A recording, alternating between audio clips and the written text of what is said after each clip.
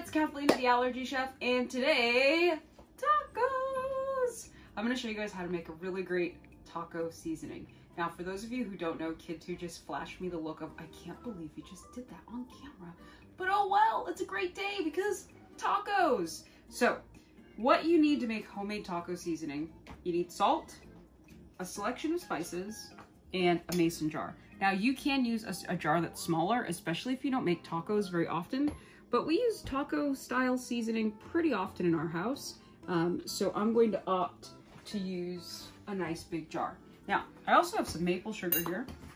You do not have to sweeten the deal if you don't want to. Down below, I'm going to put a couple of different options for taco seasoning so that you can build your own creation of happiness.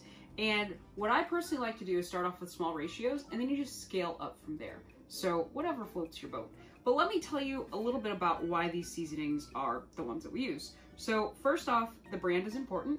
Not every brand is from Top 8 Free Equipment. So we only vouch for Spicely as a spice brand, but if you have a brand that you prefer, go for it. So Chipotle and chili are both going to bring some heat to your taco. Now, our kids don't like heat. They like flavor and spice, but they don't like heat. So in our blends, these levels are pretty low. You can absolutely increase yours. Paprika, especially when smoked, adds an amazing layer of depth. To add extra depth when you go to make your tacos, add some liquid smoke as well. Black pepper, just to add a little bit of flavor. This one's completely optional.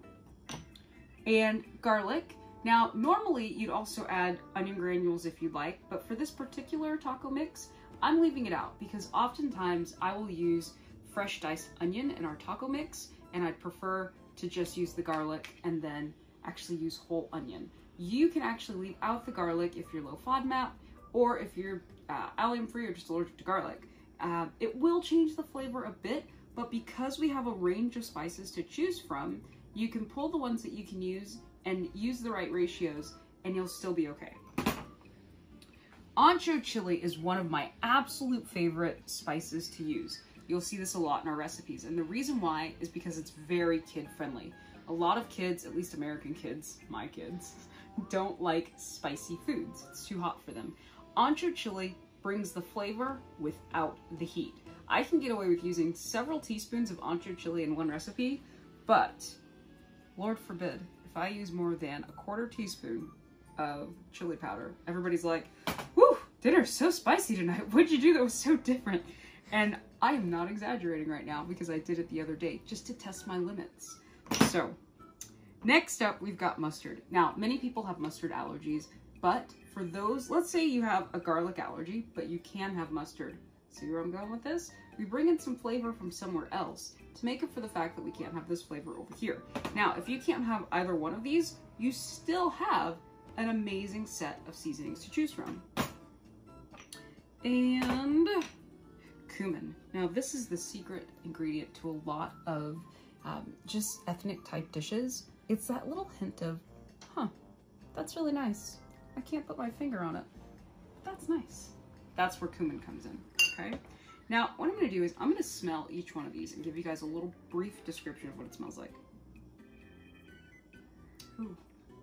It's got like that hint of nice spice, but almost fruity and floral. Well, fruity just a little bit. And that was the chipotle. The smoked paprika. It smells kind of woodsy, and you can definitely tell that there's a little bit of smoke there. I'm not going to smell the black pepper because that will make me sneeze. Garlic. It's very pungent. So it's got a nice, sharp smell, if that makes sense. You can tell that it's going to bring a very specific flavor. And the ancho. Oh, it's mildly woodsy. It's a cross between these two. If you were to smell these two and then smell this, you'd go, oh, they're like cousins, I can totally tell. And the mustard, interestingly, has a very, very, very mild smell. Very mild. Okay. And the chili powder. Ooh, well, that's interesting. This reminds me of tacos I ate as a child. Very, very interesting. So Pungent, bright. Oh, smell some chili powder. Last up. Now, the cumin smells like the earthy cousin of chili powder. That's what it smells like to me. So now that we have all of that out of the way and you guys know what they smell like, let's talk about some common flavor pairings, okay? So these are all from the nightshade group, okay? If you can't do nightshades, you'll have to leave these out. For those of you who can do nightshades, oops, they're great options. This is what's left if you cannot do nightshades, okay? So you've got the black pepper, the garlic, onion if you want, mustard, and the cumin, okay? Now, if you can't do seeds, you'll be leaving out the cumin and the mustard. And if you can't do bell pepper, paprika is derived from bell pepper. Now, what's interesting is when you buy ground chili powders like these, it's not the same name as the original fresh powder. I have this really cool chart that shows you the name of the original chili and then the name that we call it once it's been cooked, roasted, flavored if needed, and then ground up and sold. So it's a fun little fact. And let's see here. I guess that's everything. Let's get started. So you'll need a clean, empty jar with a lid. You don't have to use a mason jar. Any old jar will do, I promise. Honestly, I picked this one because it was really cute. And I also like that it has a wide mouth, so it's easy to pull out.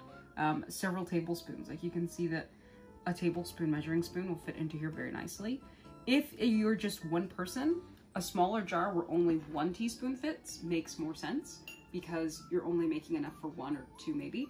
But I'm always cooking for a lot and the freezer, so tablespoon is where it's at. We're going to start with the salt. So I have all of the salt added, and now I'll add my maple sugar. Remember, this step especially is completely optional.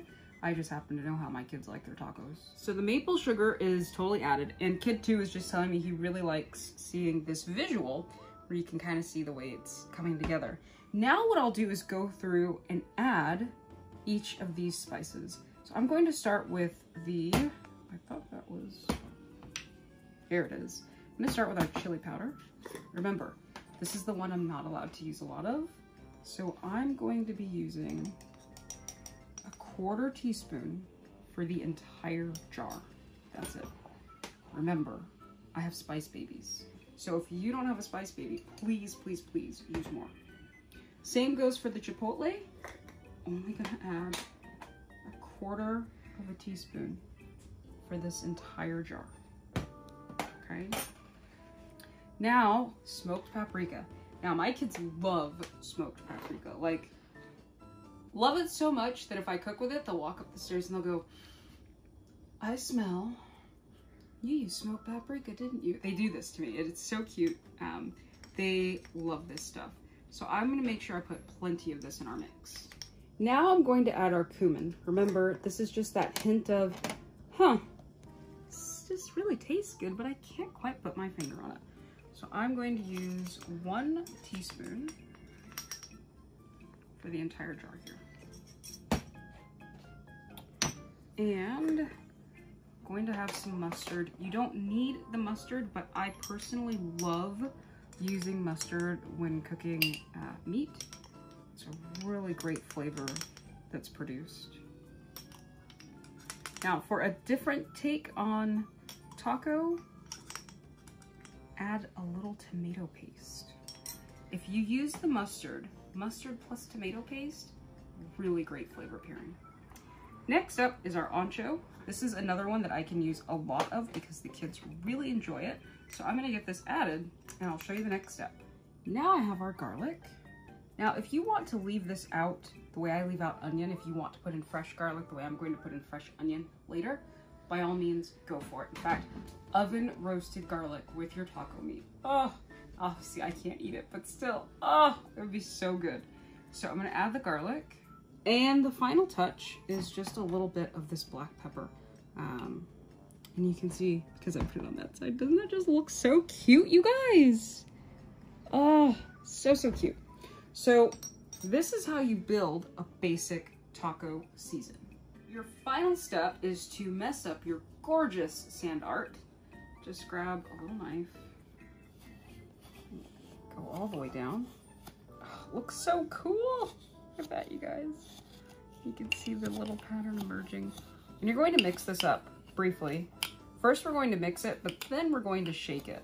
Now, if you have a severe corn allergy like I do, mix by hand, do not shake. And the reason why is because the lids of mason jars can sometimes have a corn residue on them, and you don't want all of your beautiful corn-free seasoning all over the corn residue.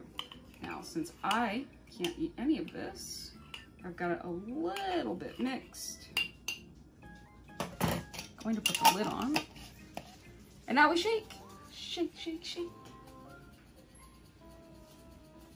And that's how you do it, guys. Homemade taco seasoning. I hope you use it, enjoy it, love it. Let me know what you think and have fun with it. You don't have to use the ratios that we use. Remember, down below I've added just a few suggestions for you, but seriously, you guys, this is gonna be good. Hey, it's me again. I just wanted to show you guys this taco seasoning in action. So here I have 1 pound of organic ground turkey. And remember I said I love using fresh onion? So there's fresh onion back there. And I'm just going to break this up and let my taco seasoning do the heavy lifting. Hey there, thanks for watching today. If you liked the video, leave us a comment, like, subscribe, hit that notification bell.